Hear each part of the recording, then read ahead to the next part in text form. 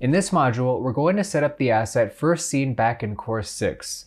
We will require this asset to move between our levels at will as well as after the completion of a game of darts. We will accomplish this by creating a blueprint with a collision box that checks if the actor that collides with it was the player pawn, and if so, initiate the level change. We're going to take advantage of async loading to quickly load the map in the background and only send us when it's loaded and ready. In the meantime, we'll set up a splash screen to show to our players while they are waiting. Let's get started. Inside of the dev folder, create a new blueprint actor named BP Travel 2. We're going to design this single asset to use anywhere we want. For the version placed in the lobby, we'll have it send us to the game stage, and for the one placed in the game stage, of course we'll have it send us back to the lobby. Open the blueprint and add a box collision component. The first variable that we're going to need is an instance editable vector named box extent.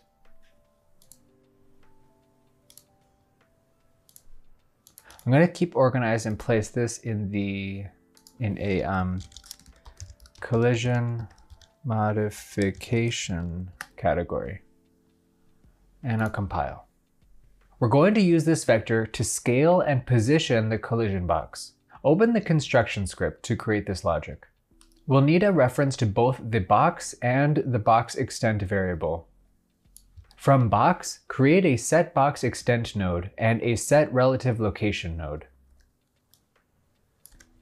So we need the set box extent and the set relative location. Plug in our box extent variable directly into the in-box extent input. Split the location struct on the set relative location node, and from box extent, create a break vector node.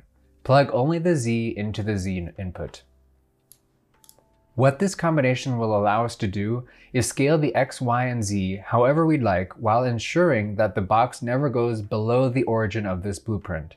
If we increase the z by 10, we raise it by 10. That way it's always on the floor. Compile the blueprint and place one on the center stage in the lobby. I'll scale mine to encompass the whole stage. 300 by 300. And now you can see that when I raise the z, the box is now set on the floor and only going up. I'm both increasing the size and moving it up at the same rate, so it looks like it's only increasing in the z. I think 300 is actually too big. I'm going to change this to 250 by 250. Save the map, and now let's move to the game stage. The game stage is located in darts, maps. I'm going to be working in the C0 files now. So I'm going to go to C0 game stage.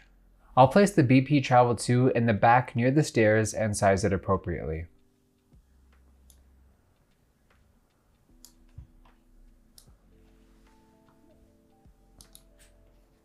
Okay, return to the event graph of BP Travel 2. Let's create the next variable we need. It will store a soft reference to the map itself.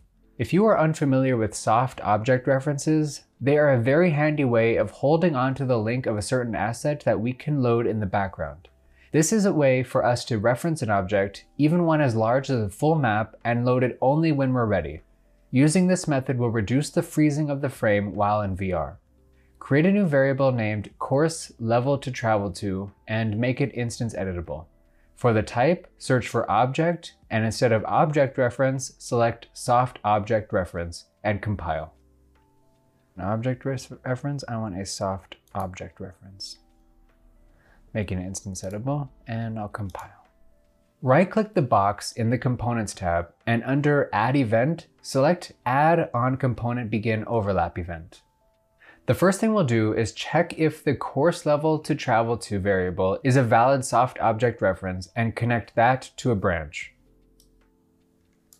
From the Begin Overlap event, drag from Other Actor and cast to BPP pawn darts. Another reason that we used a parent pawn. Now all the pawns that inherit from BPP pawn darts will be able to trigger this event. Get a reference of course level to travel to and create an async load asset node. and plug it into the BPP cast node and compile. Notice that there are two execution outputs on this node. The top one will fire immediately, and the second one, labeled completed, will only fire when the asset is fully loaded. Let's start with the completed branch first. From completed, create a delay of 1 second. We're going to have a splash screen appear in front of the user shortly, and because the level will load so quickly, we are artificially delaying the load time so that the player can see the splash screen. From delay, create an open level node. Get another reference of course level to travel to. We need to modify the path slightly so the open level node can find it. Drag from course level to travel to and search for toString. Then create a split paths node. From path part, create an append node and add 2 additional pins. In B, write a / and plug extension part into C. Finally, plug the result into the level name in the open level node and compile. Let's move on to the splash screen. From the top execution on the async load asset node, search for add loading splash screen and be sure to select the node from the Oculus library. Set the texture to Unreal Logo Mark. Set translate in meters to 1, 0, 1.5 so that the texture is in front of the player and risen up a bit. Set the size to 0.3.3 and set the clear before add to true. Directly after, create a show loading screen node. Now that we have the logic to show the splash screen when we are moving levels, we also need to have logic to hide it, otherwise it will always be on. From begin play, add another delay of 1 second. Again, artificially extending the amount of time that load takes. After, create a hide loading screen node. Now when we enter the new map and this blueprint is spawned and event begin play fires, the splash screen, if there was one, will be removed. Before we add the next event, we need to make sure we are implementing the blueprint interface BPI darts com. After implementing this interface and compiling, right-click in the event graph and search for event travel to. Plug this into the async load asset node. Now, add another event from this interface named game over. From game over, create a branch, again checking the validity of our course level to travel to variable. Then create a delay of 10 seconds.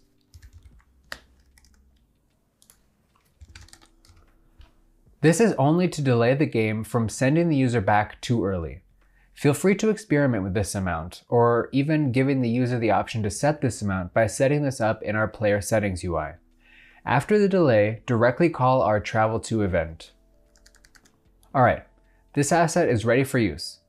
The last thing we'll add is the call to the game over function inside of this interface. Open our game mode darts and find the check game status event. At the end, right-click and search for Get All Actors with Interface.